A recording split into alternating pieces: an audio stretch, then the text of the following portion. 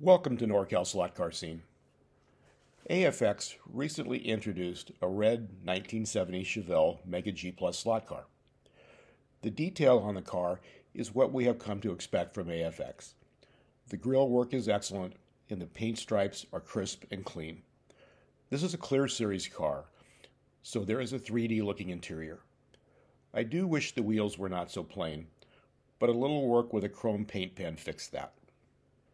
However, this review is not about the car. The difference between this and any other AFX slot car is when you go around to the back. The California personalized plate reads Cukras. John Cukras was the most dominant racer in the early days of slot car racing. He made enough of an impact that Car and Driver magazine published an article in 1969 entitled Cukras, the Sound of Teenage Money. It was reported that John earned in excess of $30,000 barnstorming around the country racing slot cars. John also had a huge influence on HO slot cars. He was part of the design team that developed the original AFX G Plus.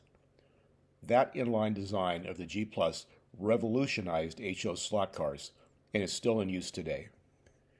He also designed the more recent AFX Mega G chassis. John even had a hand in the recent worldwide success of Division III retro slot car racing. We lost John in 2020. Now when you see the red Chevelle with the Cukras license plate, you'll know why AFX chose to honor John. Known as John the Jet, John Cukras was the first superstar of slot car racing.